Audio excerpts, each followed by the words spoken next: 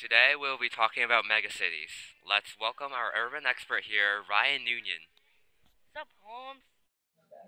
So let's start off with the basic definition. What exactly is a megacity? A megacity is a really big city. Can you be any more specific? A megacity is a really big city with more than 10 million people live out, right?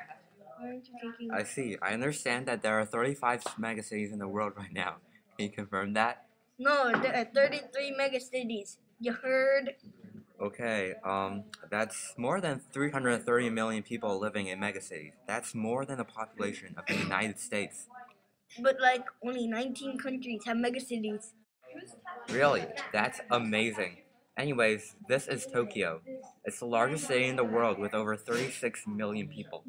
Wait, wow.